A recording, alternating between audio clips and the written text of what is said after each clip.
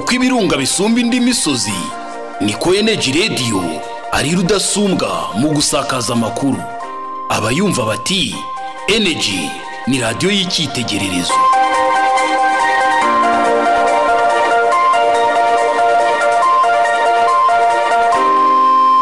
Kurikira amakuru kuri Energy Radio buri munsi kuva ku wa mbere kugeza ku wa gatanu saa 9 za mu gitondo na saa 12 z'umugoroba.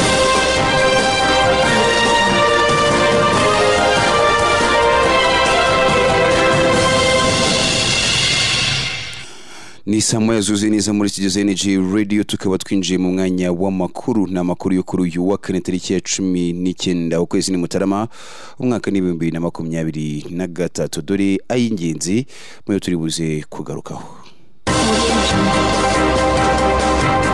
Aya makuru turi buze kubabwira ko abahinzi b'ibitunguru bo mu karere ka Rubavu bahangayikishijwe n'igihombo bagize nyuma yaho umusaruro wabo bejeje wabuze isoko. Ese byagenze bite? Uri buze kuza ko byumva muri aya makuru, wumve n'igikenewe kugira ngo mu by'ukuri uwo musaruro wabo ube wabona isoko. Turi buze kukubwira ko ubuyobozi bw'umurenge wa Muko hangani mu karere ka Musanze buri kumara impungenge abaturage bafite impungenge z'uko ngo ishyamba ryo ku musozi wa Songa rigiye kuvugururwa hagashyirwamo ibiti bishya. Abaturage rero bafite impungenge z'uko ngo ibyo biti nibishyirwamo ngo batuzongera kugira uruhare mu mirima yabo iri kuri uwo musozi wa Songa. Turi buze kumva icyo ubuyobozi buvuga kuri iki kibazo cy'abo baturage. Hanze y'u Rwanda turi buze kubabwira ko Vice President wa Gambia yitwa Badara Alieu Jofu yapfiriye mu Buhinde azize uburwayi nk'uko byatangajwe na perezida w'iki gihugu yitwa Adama Barrow, akaba bitangaje ku munsi w'ejo ku wa gatatu.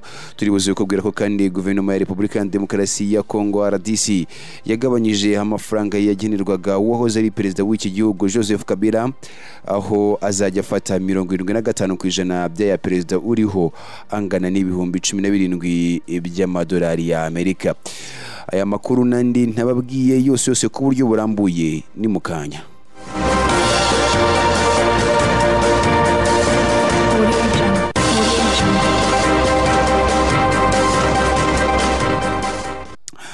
Kongere tubaye ikaze makuru ku buryo burambuye n'amakuru kurikira ku mirongo ya FM itandukanye mu ntara y'Amajyaruguru ni kuri 88.8 FM, mu mujyi wa Kigali ndetse no mu nkengero zaho ni kuri 90.3 FM ndetse no mu ntara y'Iburengerazuba muratwumvira ku 107.3 FM, aho hose muratwumva neza cyane. N'amakuru mujye kugezwaho nanjye Abdul Kudus Nizimana fatanyije n'itsinda rigari ry'abanyamakuru ba Energy Radio n'abanyamakuru mu gisata cy'amakuru. Aya makuru munyemereye here kuri nkuru ivuga ko icyorezo cya COVID-19 cyagize ingaruka ku byiciro bitandukanye birimo n'abakora ubucuruzi bwambukiranya imipaka bari batunzwe nabwo mbere y'umwaduko wacyo ni nyuma yacyo nyirizina. Iki cyorezo cyakomeje kubera inzitizi ikomeye abakora ubucuruzi bwambukiranya imipaka biganjemo abagore n'urubyiruko rwo mu karere ka Rubavu. Ngenzi wacu Yineza Leontine arakomeza byinshi kuri inkuru. Icyorezo cya COVID-19 cyagize ingaruka ku byiciro bitandukanye birimo n'abakora ubucuruzi bwambukiranya imipaka bari batunzwe nabwo mbere y'umwaduko wacyo na nyuma yacyo nyirizina. Iki cyorezo cyakomeje kubera inzitizi ikomeye abakora ubucuruzi bwambukiranya imipaka biganjemo abagore n'urubyiruko rwo mu karere ka Rubavu. Twajyaga twambuka tujya muri Kongo, benshi dutunzwe no kwambukirana imipaka. Bamwe na bamwe ubu nta muntu cyambukira ku ndangamuntu.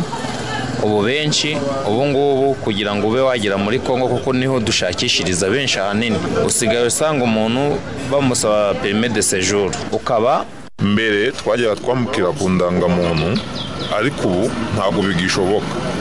Impamvu bitagishoboka, urumva leta ubwazo zishobora kuba ni nk'uburyo bwa business niko nabivuga. Ibi ngo babishingira hanini ku kuba barasabwaga irangamuntu gusa bagahabwa jeto, none ngo byavunjwemo ikiguzi cy'ibihumbi 45 by'amafaranga y'u Rwanda. Ni ibintu ngo byabereye umuzigo benshi, ibyatumye bamwe bamanika amaboko.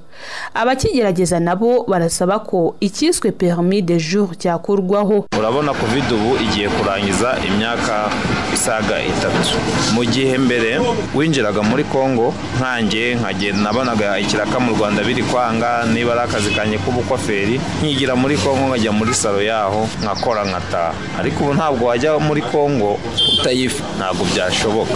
nk'ubu ngubu ubu tuvugana ni benshi cyane ushobora gusanga baryamye nko mu nzu kubera inzara kugira bisubire ku murongo keretse leta ubwayo ikoze ikintu kimwe n'ubundi abaturage bakongera bakawusubirizaho promosiyo ya kera bakajya bambukira ku ndangamuntu. Umuyobozi w'akarere ka Rubavu Kambogo Iridefonse nawe yemeza ko aba bacuruzi bagezweho ingaruka zikomeye n'icyorezo cya COVID-19 gusa ngo hari icyakozwe. Kungaruka COVID yateje akarere kacu abacuruzaga cyane 80% n'ababyeyi abamama batari muri ibyo bihumbi 10 bari n'ubona n'umucuruzi wa Rubavu ujya umaze ngo igipore kuko imifuka ye yaratobotse serious no kongera kwiyubaka hari twafashije ariko abandi byaranze no kwiyadaguza noneho ibyoroha.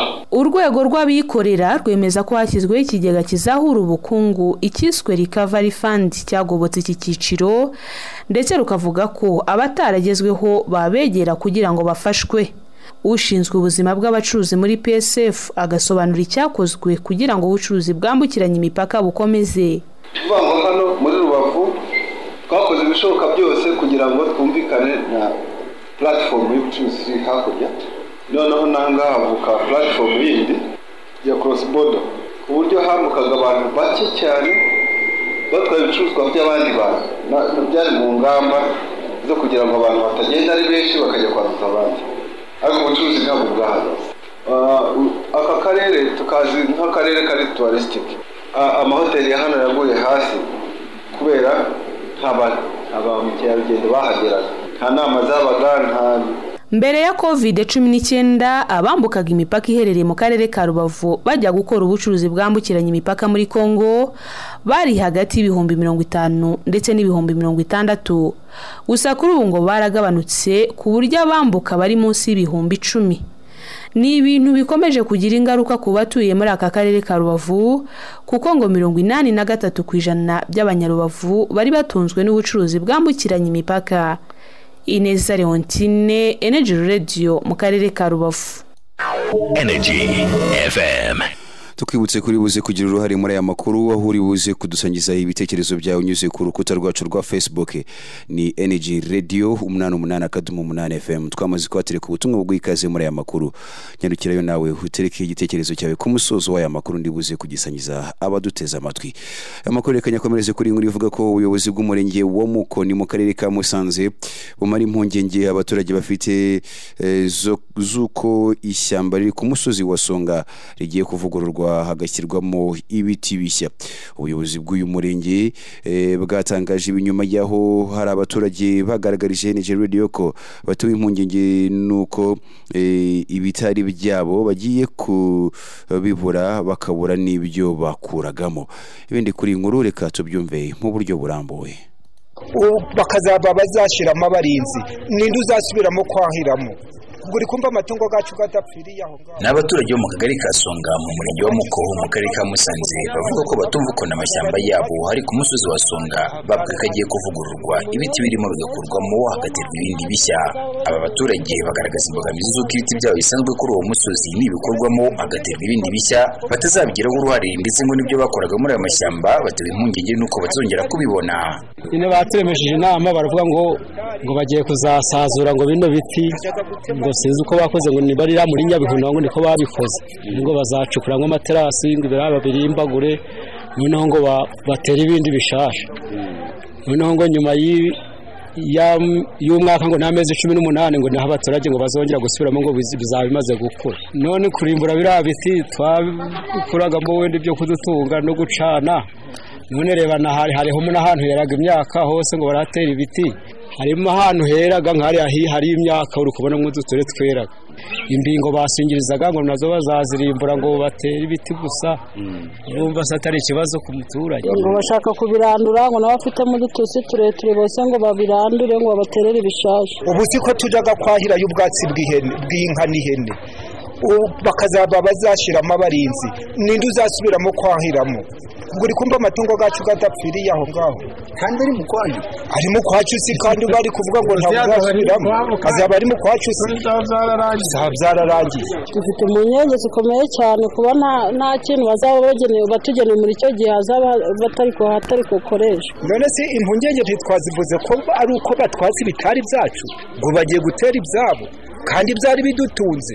Hari nk'umuntu wari ufite igitari utarigeze akazi yajyaga gutema mu duti akagurisha yahinga akajya gushakamo imishingirizo none se azaziza kuyica. None se benshi nk'abantu batuyemo hariya niho bafite isambu urabona ko hahinze ibishyimbo ibigori reba hariyo n'intoki urukumva rero umuntu ubuzima bw'inaha ni uguhinga cyangwa gutungana ibyo umuntu ahinze asaruye urukumva rero ubuzima buzaba busubiye inyuma. Abaturage nk'icyifuzo cyabo ni uko bahabwa imbuto bakiterera ibyo biti bishya. Icyifuzo kuvugurura turabyemera hari nk'umusozi udashoboye no gutera n'igiti ariko nkuba tuba tumwebwe dore hariya ntimushoboye no kuhatera bakaduha imbuto tukiterera ariko batadutereye ntibatugira imbabazi twe nibaduha imbuto tuvugurure twiterere ariko batabye ngo tuvanemo ibyacu ngo bashireho ibyabo n'ibitutsi ngo tuzabijane uko bavuze ibitutsi ngo n'amabengo muzajane ngo bitwe mu by'ubutaka gusa. Ubuyobozi bw'umurenge wa Muko buvuga ko abaturage badakwiye kugira impungenge kuko ibiti bizaterwa ari ibyabo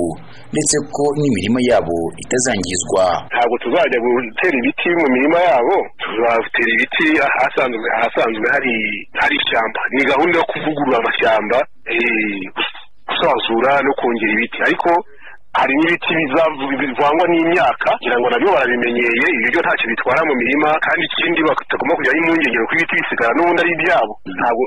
Nta wafata gahunda yo kujya gutera ibiti byica ubutaka mu mirima y'ihingwa ntabwo byashoboka. Tuzica ubutaka bwabo nta kibazo gihari cy'uko tuzica imirima yabo ntacyo n'inyungu zabo rwose ku buryo bugaragara. Gahunda yo kuvugurura amashyamba irakorwa mu mirenge itandukanye y'akarere ka Musanze ku bufatanye na Riza Force.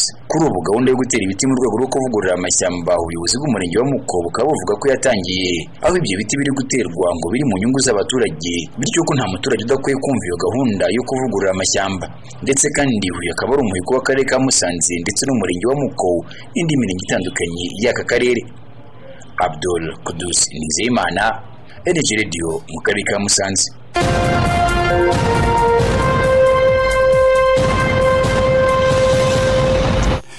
Ni amakuru ya Energy Radio ukomeje gukurikira muri iki gitondo. Amakuru reka nyakomereze kuri inkuru bivuga ko Minisitiri w'Uburezi akaba n'imboni y'akarere ka Nyanza ni Dr. Uwamariya Valentine yayoboye umuhango wo gutaha ikiraro cya mbere kirekire mu Rwanda ndetse no muri Afurika y'Uburasirazuba. Ni ikiraro cyubatswe n'umuryango mpuzamahanga utegamiye kuri leta wubaka ibiraro byo mu kirere bikoreshwa n'abanyamaguru. Uwo muryango ukaba witwa Bridges to Property ku bufatanye na guverinoma y'u Rwanda gihuje imirenge ya Cyabakamyi mu karere ka Nyanza n'uwa Musange mu karere ka Nyamagabe kinyuze hejuru y'umugezi wa Mwogo watumaga imigenderanire itagenda neza. Icyo kiraro cyatashwe ku munsi w'ejo kuwa gatatu ari tariki 18 Mutarama 2023 kikaba gifite metero 150 z'uburebure cyuzuye gitwaye miliyoni zirenga 204 z'amafaranga y'u Rwanda. Kikaba ikiraro cy'150 muri 355 bizubakwa n'uyu muryango bitarenze mu mwaka wa 2024. Byose hamwe rero bikazatwara miliyoni 23 z'amadolari y'Amerika no kuvuga arenga miliyari 23 z'amafaranga y'u Rwanda. Minisitiri Uwamariya yavuze ko kubaka ibikorwa remezo byagize uruhare mu kuzamura ubukungu bw'igihugu nyuma ya jenoside yakorewe abatutsi mu mwaka wa 1994. Ibi nakurura ishoramari mu nzego zitandukanye. Dukomeje n'aya makuru reka tuyakomereze kuri inkuru ivuga ko abahinzi b'ibitunguru mu karere ka Rubavu bahangayikishijwe n'igihombo bagize nyuma yaho umusaruro bejeje wabuze isoko ku buryo hari bamwe bahisemo kubigumisha mu mirima yabo. Mugenzi wacu Valens Hagumimana yaduteguriye byinshi kuri iyi nkuru, reka tubyumve ku buryo burambuye. N'abahinzi bo mu karere ka Rubavu bejeje ibitunguru baravuga ko kubura isoko ry'ibitunguru ngo ari ikibazo gikomeje kugira ingaruka ku bahinzi batari bake bo mu mirenge itandukanye yo muri aka karere. Twahombye nabi none muzariya ntawe umonye ibyo bakuye bataye byaboremo kandi gwaraguraga 20, 40, 50 ikigo byaga bifite isoko none ubu no gwageze kuri 2 na 3 na 4 usibagize nukubesha nisitavye mu nyayo byaboreyemo umufuka wawe ugurisha 7,000 ubwo ukavuga ngo urabireka bikaborera mu murima n'ubundi bikabifumbire none hari ikindi wabikorera no kugira ngo musiko bikabura abaguzi ubwo rero ukumva ngo umufuka yari 3-4 none igare ryabigeza mu soko ukumva ko igare niryo ryagajana bagahitamo imwe bakareba twiza ibindi bakabita mu ndo. Aba bahinzi barasaba gufashwa kubibonera isoko kuko bakomeje guhura n'igihombo bitewe n'umusaruro wabonetse ariko isoko ryo rikabura. Ibi ngo byateye bamwe mu bahinzi kubigumisha mu mirima ngo bibifumbire y'imborera. Andi n'ubundi senamashu wenda ngo wenda umuntu uri kwigenderera arafata hisho aje kurya gitunguru n'ubundi ntiyafata 2 ngo afate 3 byose abishire mu nkono isuko wafata kano kamwe ukagakeka n'injuri 3 ukugakarangisha ibyo wabishira mu nkono byo nyine none si ibyo bitunguru byo nyine wabiteka ko bigubiraga bikeka guzuka bari byushira mu nkono. Abahinzi b'ibitunguru se mwadukorera ubuvugizi cyane amasoko. Kambogo Ildefonse ni umuyobozi w'akarere ka Rubavu avuga ko hakozwe ubuvugizi ku bahinzi b'ibitunguru ngo kandi bagiriwe inama yo gushyiraho gahunda yo gukura birinda ko biba byinshi ku isoko bikaba byapfa ubusa. Ikibazo turakizi kirimo gukorwa turetse no kubikora kuganira na Miniko kugira ngo ndetse na PSF kugira ngo bafashe kubona isoko kuko bimwe byambuka umupaka ariko ibindi bikaba bikenewe yaba muri Kigali heho. Ibi ngibi biri gukorwa rwose ubuvugizi buri gukorwa ariko nibura dukosore kuri sezitaha mbere ko ibitunguru tugomba kujya tuganira kugira ngo ibi bitazongera kubaho umuhinzi akaba yahomba kandi yarashoye no imbaraga ze zose. Minisiteri y'Ubuhinzi n'Ubworozi iherutse guhumuriza abahinzi b'ibitunguru ko hari gushaka uko babihinga bajya babona isoko ryagutse. Yanaboneyeho gutangaza ko abahinzi bakwiriye gufata neza umusaruro w'ibitunguru kuko bizamura inyungu y'umuhinzi. Ibitunguru biba bigeze igihe cy'isarura igihe imitwe ireba hasi, ni ukuvuga hagati y'amezi 3-4 bitewe n'ubwoko bw'ibitunguru. Umusaruro w'ibitunguru ushobora kugera kuri toni 25 kuri hegitari imwe. Valens Hagumimana, Energy Radio mu karere ka Rubavu.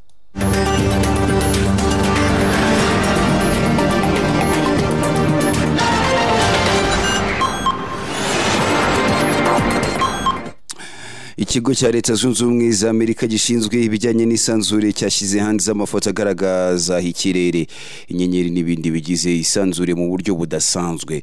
Hakurikijwe uko isanzure yagaragajwe ko ikora, ubona ko ari ibintu bitangaje cyane. Ariko se koko ubundi ibiri mu isanzure byaba byarashyizweyo n'abantu cyangwa nibyo byishizeyo? Reka tubibaze mugenzi wacu Pierre Bihibindi wakurikiranye iby'ayo mafoto.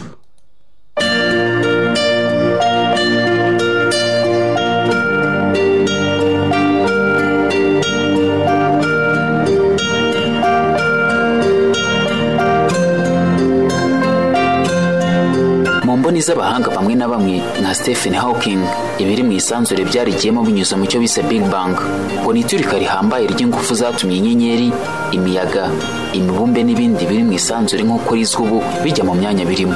Ku rundi ruhande hari abandi bahanga bavuga ko uko byabimeze kose isanzure n'ibirimo byashyizweho mu buryo buri kuri gahunda idahinduka kandi bikora neza ku buryo hagomba kuba hari umuntu cyangwa izindi ngufu z'ubwenge zabikoze. Ntabwo twagira uruhande dufata muri izi, ariko ni ngombwa kureba ko ibintu biri mu isanzure bikorana akamaro buri kintu gifitiye ikindi ndetse nako bifitiye umuntu by'umwihariko. Kubisuzuma nibyo bigena uruhande umuntu yakumva ko rushyize mu gaciro mu zo twavuze haruguru.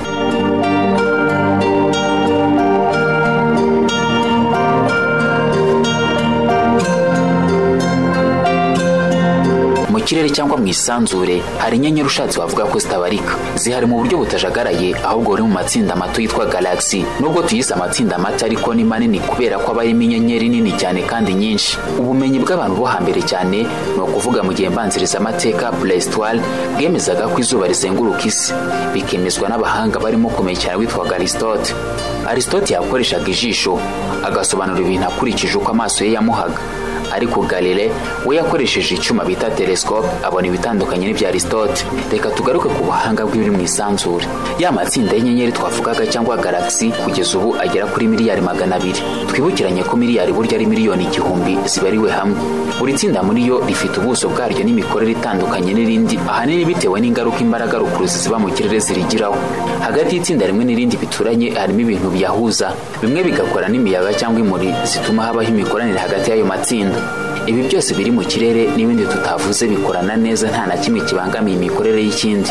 Ese bihuriye he n'imikorere y'ubwonko bw'umuntu?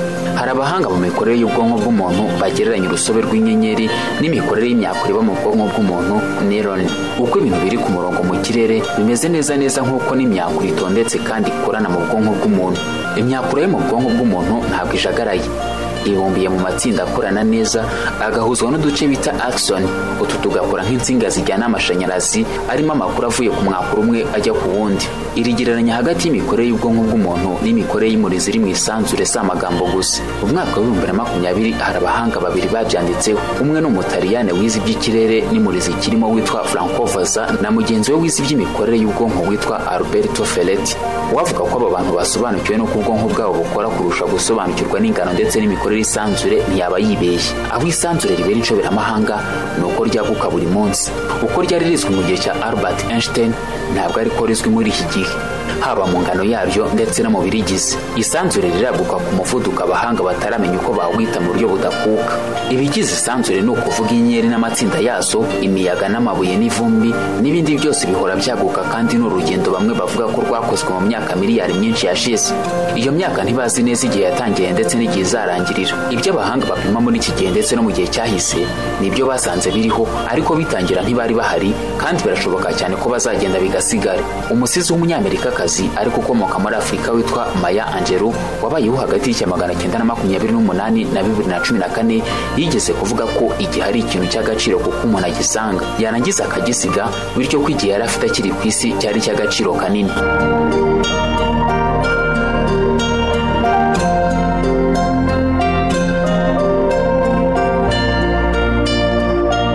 Kubyerekeye isano hagati y'ubwonko bw'umuntu n'isanzure hari ahandi bitandukanira. Kugira ngo ikintu kibere mu isanzure kizageraho cyoherejwe biratinda, mu gihe mu bwonko ubutumwa bwoherejwe bwihuta kandi bukaza ari bwinshi. Imyakura ifite ubushobozi bwo kohereza ubutumwa buri hagati ya 5 na 55 mu isegonda. 80% yabwo ni ubutumwa bugeraho bwoherejwe mu gihe gito kuko haba ari hafi.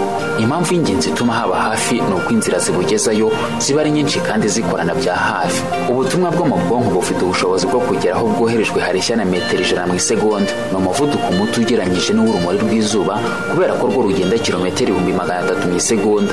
Twibukiranye ko ubwonko ari butugereranyije n'inyenyeri ndetse n'amatsinda yazo, kandi bwo bibusaba igihe gito cyane ngo ubutumwa bwohereje bugeraho bugiye. Ku bwonko bw'umuntu gutinza ko ubutumwa bwoherejwe ahantu runaka byagira ingaruka zirimo n'urupfu ku muntu cyangwa ku bantu benshi. Iyo havumbuye ikintu kimwe hasigara hibazwaho cyabaga icyo gihe cyose bari bamaze batarakivumbura. Nyuma hakurikiraho kwibaza uko ikivumbuye gikorana n'ibindi. Nk'ubu abahanga bamaze iminsi baza ariko batazi neza impamvu mu bugenge imbaraga runaka cyangwa energy zitajya zivaho burundu ahubwo zihinduka izindi. Nibyo bita lokality. Mudasobwa za rutura zerekana ko n'inyenyeri iyo zishaje zitazima burundu, ahubwo hari ikindi kintu zihinduka cyo. Ubu buhanga bwitwa lokality buri mu buzengereza abahanga mu bugenge, kubera ko hari ibyo bataramenya bibukorerwamo. Mu byuma byabo bireba kure cyane mu kirere, hari ubwo bibwira ko imbaraga runaka zo mu kirere zigarukira ahantu, ariko bakazasanga aho bibwiraga ko ariho bibera atariho mu by'ukuri bibera.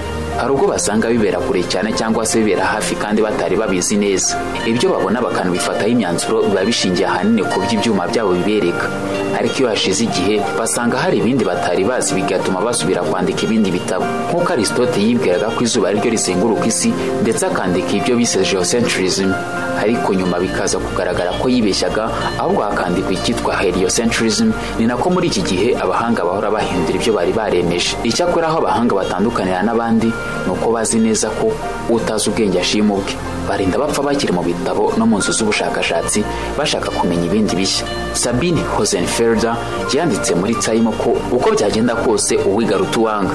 Kuri we ngo abantu bagomba gukomeza kwiga uko isi batuyiteye. Birumvikana ko ntawe umenya byose, ariko kuri we buri wese yize ibyo ashoboye ku kigero cyo hejuru kandi akabyandika ngo yaba atanze umusanzu ukomeye mu mikorere y'ubwonko bwa bagenzi be n'amajyambere y'abatuye isi muri rusange. Nje ndi Pierre Bihibindi, iyi ni Energy Radio.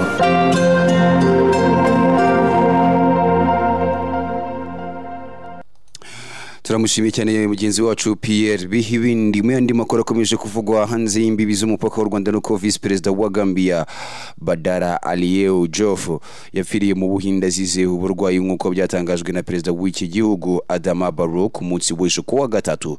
Jofu y'imyaka 35 yagizwe Vice Perezida wa Gambia mu mwaka 2022 avuye ku mwanya wa Minisitiri w'Uburezi yariho kuva mu mwaka 2017 kugeza mu mwaka 2022.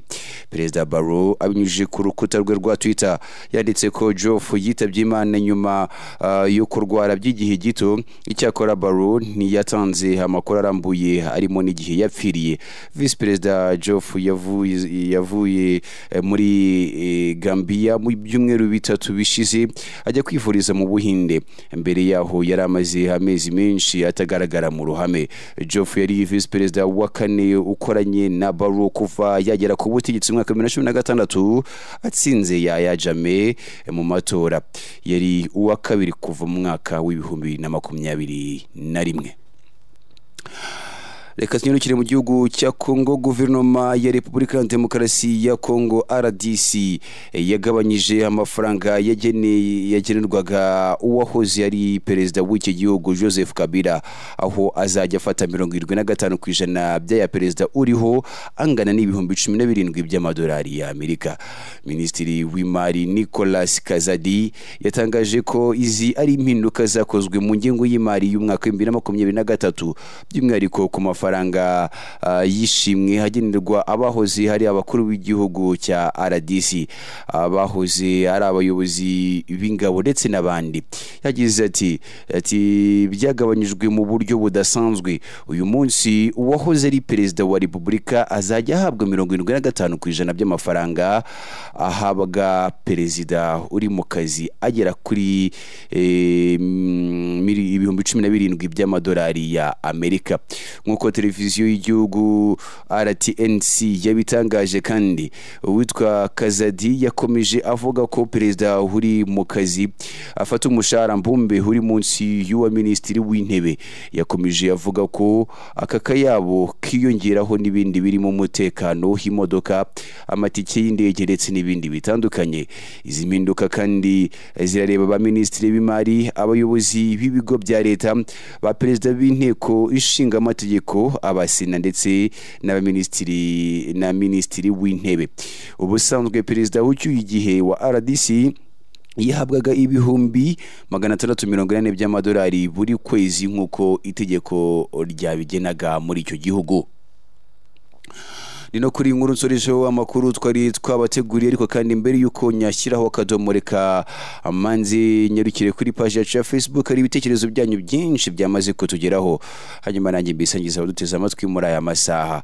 Uyu ati amahoro y'Imana nabane namwe. Ni Aloyizi wimareba ati niharebwa icyakorwa aho abaturage babone isoko ry'ibitunguru byabo bityo byihutishe iterambere ryabo. Turi kumwe 5 kuri 5 hano ku Ruyenzi. Wakoze cyane. Bagize ati ndabumvira Gashaki muri mbwe mbatize amatwi mu makuru. Abo bacuruzi ba Rubavu barebweho, ariko ati rwose bagende bitonze dore ko n'umutekano waho ngaho muri Kongo ukimangwa. Ati Energy Radio dukunda amakuru mutugezaho. Undi nawe ni Mahoro Bireme Siraji mu byanga bati mwaramutse neza kudusi. Nukuri abo bahinzi bitunguru barababaye kuko bahuye n'igihombo kidasanzwe, gusa ubuyobozi bugiye bubashakira amasoko mbere yuko umusaruro wabo wera. Ubundi butumwa bwatugezeho nubwo witwa Frederic Maniriho gisati mu mudugudu wa Mutuzo akagari ka Rugeshi umurenge wa Nkutsi. Ati rwose tubateze yombi. Iryo shyamba ryo mu murenge wa Muko ati rigiye kuvugururwa. Ati twizeye ko rizatanga umusaruro ku barituriye ndetse no mu murenge muri rusange. Ngana ku musozo w'aya makuru ndabibutsa amwe mu y'ingenzi twibanzeho.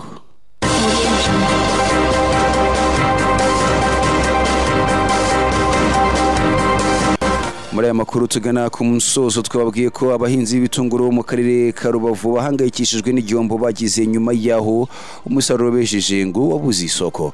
Twababwiye ko kandi ubuyobozi bw'umurenge wa Muko mu karere ka Musanze bumara impungenge abaturage bafite isoko b'ishyamba riri ku musozi wa Songa rigiye kuvugururwa hagashyirwamo ibiti bishya. Abaturage bafite impungenge z'uko ngo nihashyirwamo ibiti bishya batazongera gukandagira mu bibanza byabo, ariko ubuyobozi bukaba bwabamaze impungenge. Mwabyumvise.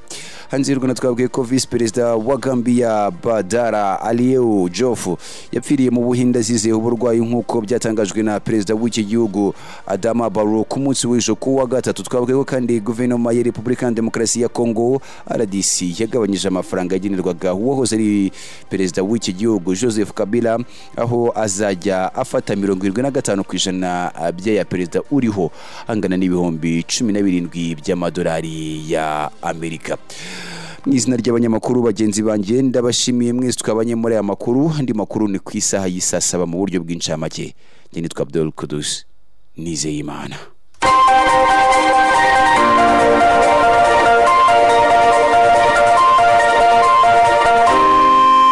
Uko ibirunga bisumba indi misozi niko Energy Radio ari rudasumbwa mu gusakaza amakuru.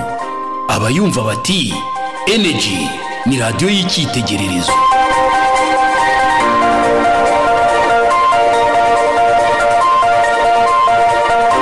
Ayo yari amakuru mu Kinyarwanda kuri Energy Radio.